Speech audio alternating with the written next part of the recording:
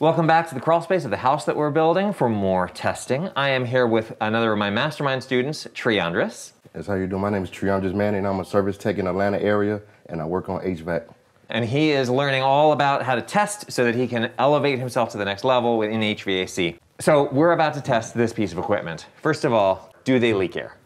Yes, all the time they leak air, and without the system being sealed properly, you lose a lot of efficiency, and also you can pull in a lot of other stuff that's in the crawl space and attics as well. So one of the things that a professional like Treondras can do for you is take your little silly filter that's 1 inch that you can see through and upgrade it to up to a 4-inch filter. I have a 2-inch filter that's going to go on this return system, and it's going to be a MERV 13. If this box leaks, what Treondras just said about contaminants getting into the system, this is a very nice crawl space. So I'm not really worried about fiberglass particles and dust and mold and stuff like that getting stuck in the system. But if I have a filter on there, all the air should be coming through my filter. It's able to completely bypass any filter you've got if this is not airtight. And so, what can we do about this? What are the ways to seal this cabinet? Well, actually, the way to seal it is seal it with some really good mastic tape, or you can like tape it and seal it with mastic itself. And just make sure everything is tight. And the proper way would be to do a duct test. Cool. And so we've got 1, 2, 3 compartment cabinet doors on this. If I seal this up with mastic or mastic tape, am I making it harder on myself later to get Yes, you're making it harder because you won't be able to get the doors off. And okay. So this is a Mitsubishi piece of equipment. Mitsubishi takes this stuff really seriously. And I am sure that we will still find some leakage in here because this is one of the top heat pump pieces of equipment in the world. But it's impossible to have something that you can both have airtight and that you can open and close. Doors, windows, all that stuff has the same problem. So without trying to shoot ourselves in the foot and seal this up with something that then we have to cut away to maintain the piece of equipment once a year, which you should always do, we're going to try and find out if there are little things that we can seal up around the cabinet before we get there. So we're going to go ahead and seal this up. The intentional openings, which are one here, the return. You can see the blower is right there past this little fiber filter that's just protecting the equipment. And then I've got the other end also sealed up before we put the plenum onto the supply and before we put the collar here.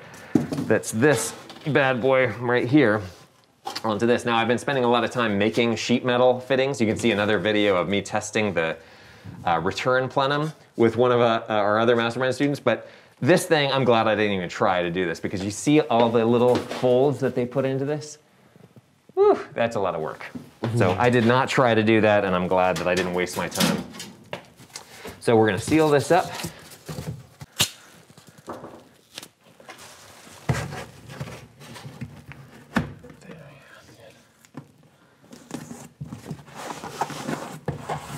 My brother's birthday next Friday.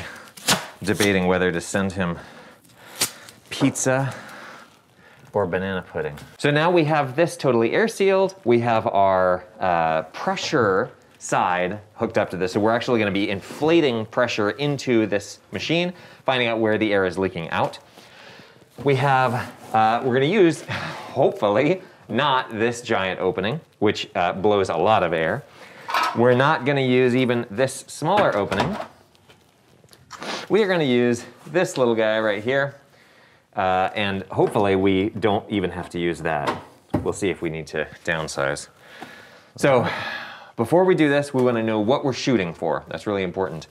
We have 2,200 square feet of living space here. There are 2,200s of square feet in that. So 22 times the leakage maximum that we're allowed to future-proof this house, which is 4 CFM per 100 square feet. So 88 CFM is our maximum for the entire system, for the entire house.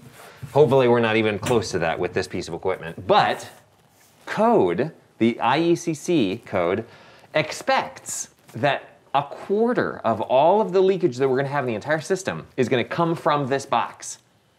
That's crazy. I don't want to allow this thing to leak that much if I can possibly help it. So let's find out how close we are here. Go ahead and get us running, if you would, please, Trey. And go ahead and hit at pressure. Okay. So did you hear what just happened? The fan drove up and then it fell right back down because we hit like 50 or 60 pascals. So that's good. This piece of equipment is actually sealed much better than my return plenum that I custom built. So we're gonna take this off, change the range, please, Trey, to 11. All right, what did we get, Treondras?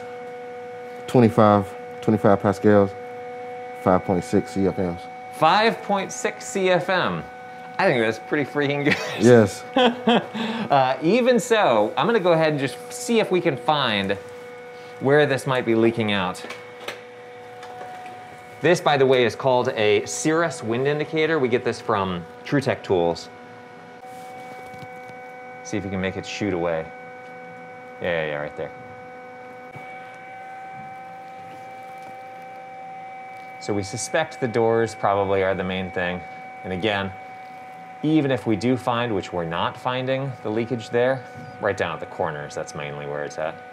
We are not gonna be masticing or taping up these doors because you need to get into the piece of equipment to maintain it. Pretty tight piece of equipment. All right, so now we have re-explained to ourselves as builders and to our clients who are paying for this piece of equipment why you would get a high quality piece of equipment. You can actually measure the difference in a good piece of equipment and a cheap piece of equipment. And you have been in plenty of attics where there's actually like air blowing out at you and cooling you off while you're working on it, right? Yes, and some of them we done had to put tape on it. I done seen people going far as like sealing them and everything, and it just shouldn't have to be like that because you got to tear them open to get to it. Yeah, silicone caulk should not have to be installed on these things, but that's sometimes if you want to pass your code test, that might be what you have to do. So we know we don't have to worry about this piece of equipment as far as the overall. If it is only 25% of our leakage, then that would mean that my total leakage of the entire system would be 20, which beats my minimum tightness by 4 times, which is great. So please do comment if you have other things to add about using duct tightness testers to test other things. You will see more advanced testing coming. I'm actually going to test the pressure drop across this entire piece of equipment later on. Maybe you'll join me for that. Thank you very much for testing this piece of equipment for me today, Treondras. Okay, yes, you are welcome. All right, you guys comment, like, subscribe, tune in next time.